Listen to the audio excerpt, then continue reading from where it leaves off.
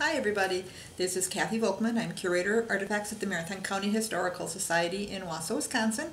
Since you are not able to visit our museum to see our wonderful exhibits during this COVID-19 pandemic, I thought what we would try to do is bring you some interesting artifacts that we have in our collection. See if it's something that you're familiar with, if you've seen it before, done it before, have any comments. If you do, we'd love to have you comment below the video and let us know. So the first video that I'm doing is something that we have had in our artifact collection that I've been looking at for decades. I never really thought too much about it until I looked at it a little bit more closely a couple months ago to see what it really was. And what it is, it's something called tin can furniture, and it is doll-sized furniture that is made out of tin cans. It was a very popular craft or hobby in the especially 1960s and 70s. There were books that were made about it. You can go online and find instruction sheets now on Pinterest. But it was very popular to do. I think you had to have some talent to do it, but we have 3 pieces in our collection, surprisingly. So we've got a couch, and we also have 2 side chairs.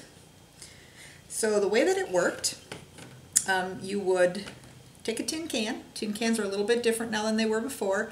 You would cut off the top, and you would, with your tin snips, cut very thin strips about 2/3 or 3/4 of the way down all around the can that you were using.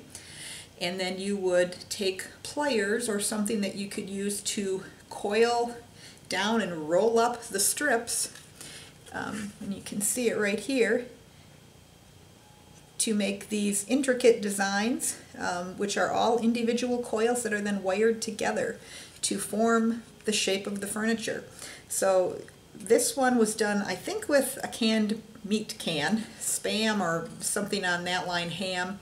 It's rectangular, was originally half of a square, and they turned this into a couch. So the seat of the couch is the bottom of the can, and then all of the arms, the back, everything was all coiled down and wired together.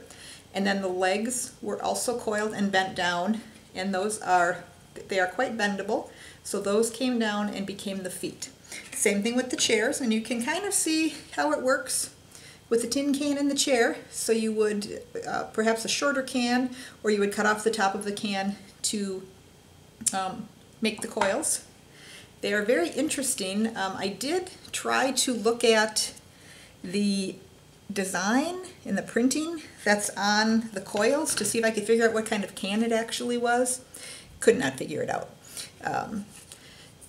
But they are very interesting. Have little cardboard seats that were covered with kind of a reddish velour fabric, but have a nice little set.